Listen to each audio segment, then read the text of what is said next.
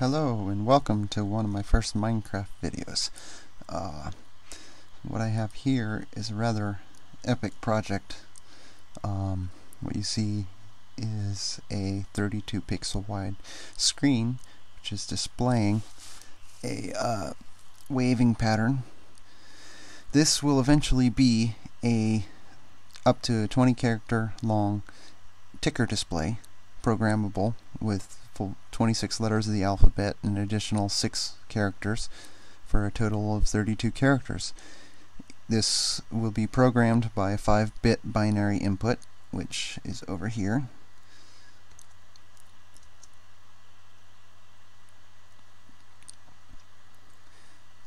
Basically, I've been working on it. It's work in progress. It's got a long ways to go. But the input will be entered here. 20 sets of 5 switches to input the different binary, and basic binary, that would be A, that would be B, that would be C, etc., etc. From there, the signal is carried down to this 5-level tier. Each one represents one of the bits of the binary. In order to generate the scrolling, it's going to be activated by a pulse, and so when you program these in, it activates one half of an AND gate. The pulse activates the other half to make an output, which then the output's on a 6 tick increment, and so the output represents one of the letters. That output will then go to a series of 32 letter chips, if you will, that are going to be built here, and it will be decoded into 5 individual pulses that form the letter on the screen, and those will be broken up by the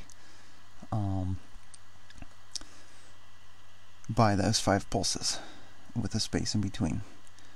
Obviously, with all off, it's going to leave a blank space that's going to be 6 ticks wide. Yay, the sun's going down.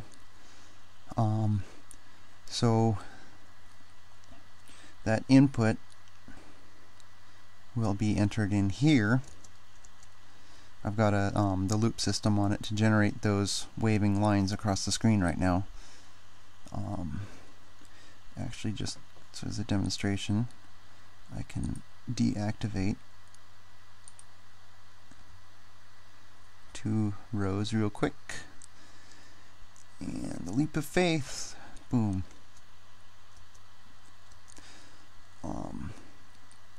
Oh, and this is the a test circuit for taking the output of one of the letter chips, which will have yet to be built, and converting it into the input for the